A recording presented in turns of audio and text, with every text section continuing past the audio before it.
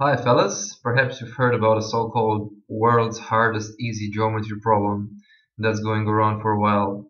Well, chances are you have if you're watching this video, but if you haven't, here it is.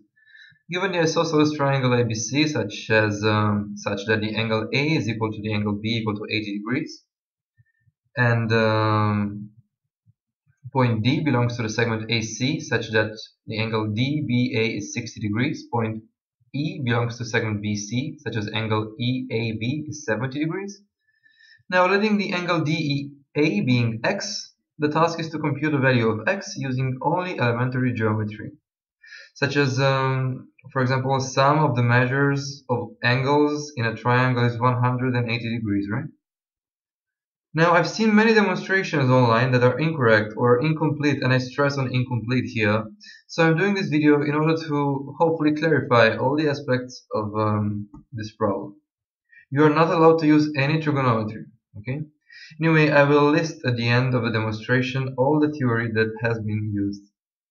If this is the first time you see this, I encourage you to pause the video and try it yourself for a while. Who knows, maybe you'll break it down. So we begin. Step number 1. In triangle DAB, angle B is 60 degrees, angle A is 80 degrees. So what's left to reach 180 is 40 degrees. So angle ADB is 40 degrees.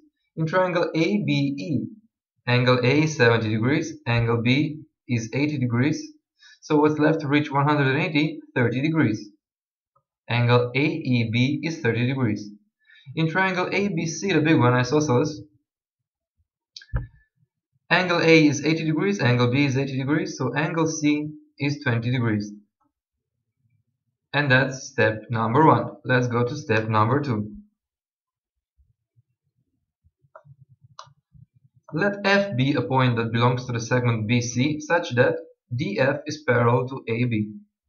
Okay, now triangle CDF is isosceles because the angle CDF equal to the angle CAB, they are correspondent angles.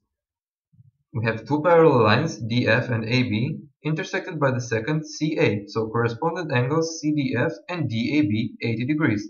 Same as here on the right side, CFD correspondent angle to CBA 80 degrees. So now we can say that CDF is an isosceles triangle, so CD is equal to CF. Okay. Also, the angle ADF is 180 minus 80, so it's 100, same as here. Angle DFB 100 degrees. But because we know from the previous step that angle ADB is 40 degrees, now their difference 60 degrees here for the angle BDF.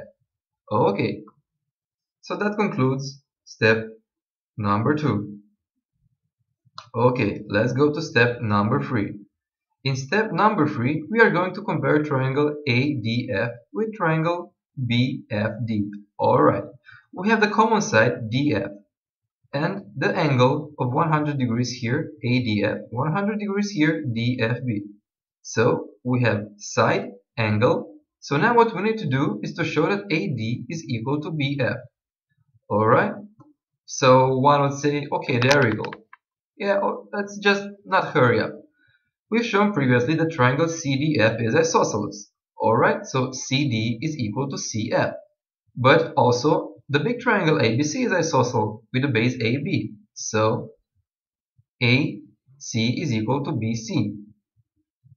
But because DC is equal to FD, DC is equal to FC, then AD is finally equal to BF. And we have the side AD equal to BF, another side, common side, DF, and the angle between them 100 degrees. So triangle ADF and triangle BFD are congruent.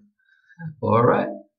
So, because they are congruent, this angle here, angle DBF 20 degrees is equal to this angle DAF. So this angle here is 20 degrees. But because the big angle DAB is 80 degrees, then the angle FAB is 60 degrees. Their difference, alright? Now, let G be the point of intersection between AF and BD. In triangle GAB, 60 degrees angle A, 60 degrees angle B. So what's left for angle G? Then, of course, also 60 degrees. Now, angle AGB and angle DGF are, how are they called? Vertical angles, right? So they are equal. Alright? Now, in triangle DGF, we have this angle here, DGF 60 degrees, angle GDF from the previous point, we've shown that 60 degrees. So, again, angle DFG also 60 degrees. Alright, so triangle DFG is also equilateral, such as triangle ABG. Alright, that concludes step number 3. We go to step number 4. Step number 4. Let point H belonging to the segment DF be chosen in such a way that CH is the bisector of the angle DCF. So DCH angle here is 10 degrees and the angle HCF is also 10 degrees here. Alright, now let's compare triangle DCH with triangle FCH.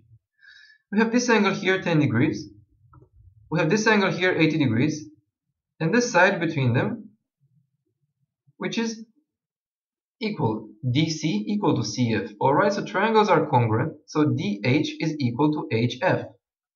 Okay, but here the angle is 80 degrees, here is 10, so this is 90 degrees here. DHC is a right angle, but on the same way, in the same way, FHC is a right angle. Alright? So now we can say that H is in the middle of the segment DF, and also that CH is perpendicular to DF, knowing that CH is the bisector of the angle. Now we are going in triangle DGF. Alright? Let H prime be a point that belongs to the segment DF with the property that GH prime is the bisector of the angle DGF. So 30 degrees here, 30 degrees here. Now we are comparing triangles DH prime G and triangle FH prime G. They have DG equal to GF because we've shown at the previous point that the triangle DGF is equilateral. This angle here of 60 degrees, alright, and this angle here of 30 degrees. Angle, side, angle.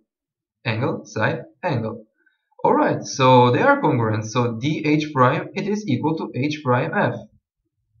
And also 60 degrees, 30 degrees, so here it has to be 90 degrees. So 60 degrees here as well, 30 degrees here as well, here 90 degrees.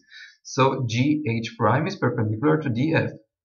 Alright, so now, because DH is equal to HF and DH prime is equal to H prime F, it means that H and H prime are one and the same point. Okay?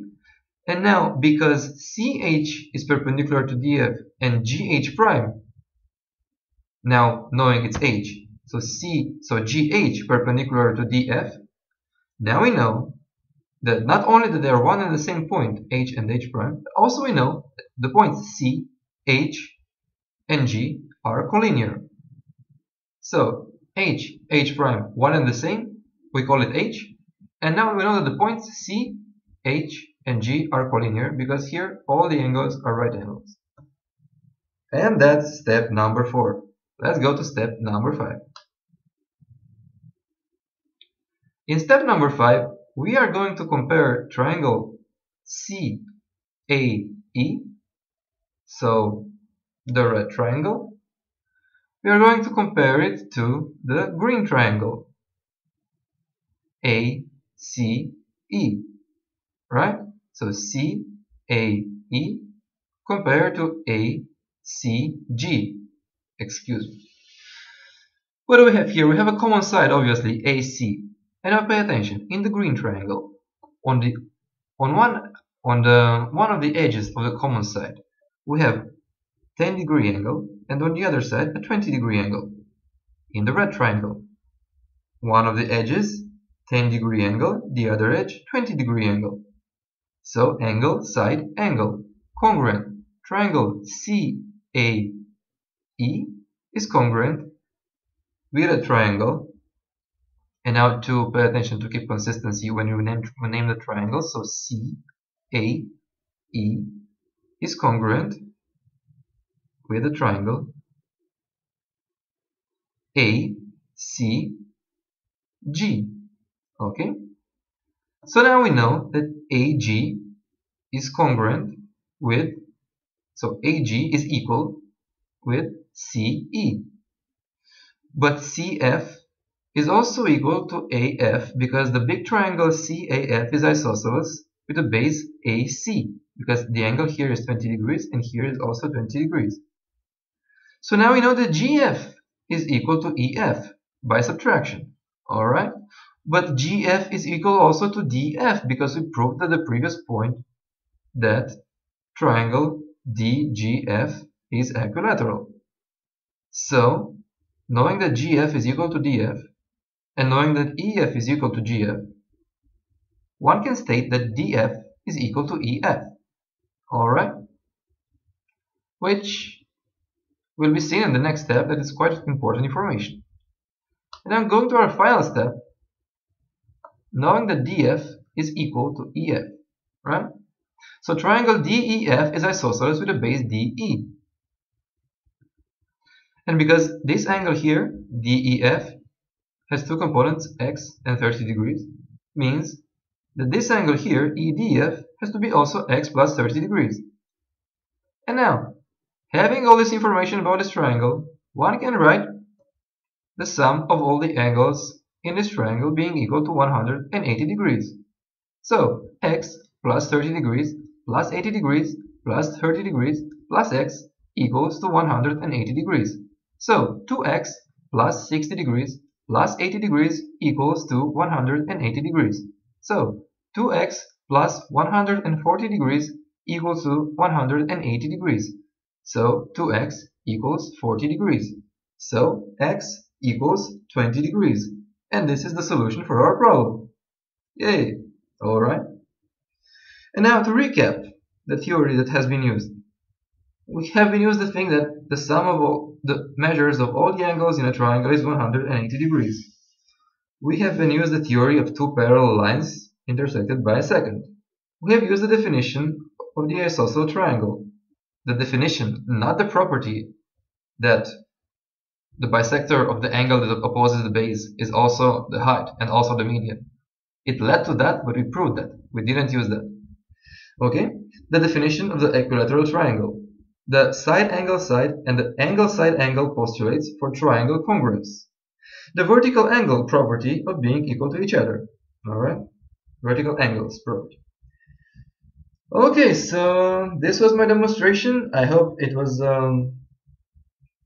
clear and that it made a better perspective for you. And if you have any remarks or questions, feel free to hit the box below. Have a great day. Cheers.